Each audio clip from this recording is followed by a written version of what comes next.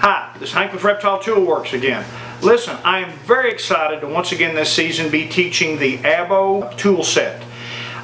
We designed these around some indigenous tools, all the way from tools used by the Eskimos all the way down through the indigenous Indian population here.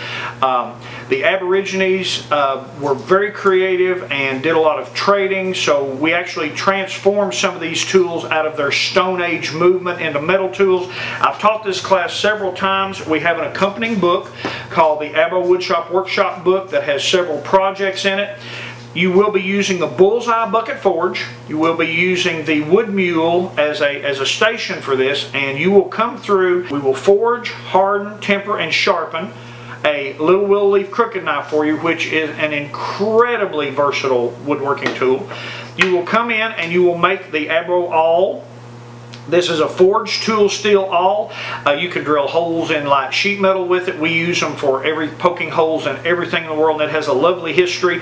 The early Aborigines and early Indians would procure iron nails and forge these out and make awls out of them because everything they did needed a hole pierced in it.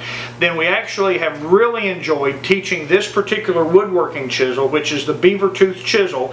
And the early indigenous tribes would use a beaver's tooth to carve some of the ribs and mortises and some of the woodworking projects they put together. We allow you to forge it in tool steel, sharpen it, and make a very specific but very useful small woodworking chisel. With these three tools, okay, in your survival or woodworking toolbox, you can generate an incredible number of projects just like they did. We outline a lot of these in the Abo book. I hope to see you. This is a beautiful class to teach. The tools move smoothly through it. Everyone is successful, and then we're able to assemble some of the projects, and it's a really great class to teach, and I really look forward to possibly seeing you in my class. Thanks to Reptile Tool Works, thanks to the Reptile Tool School, thanks to the Little Red Workshop, and I look forward to seeing you in my classes and building some outstanding tools. Thanks.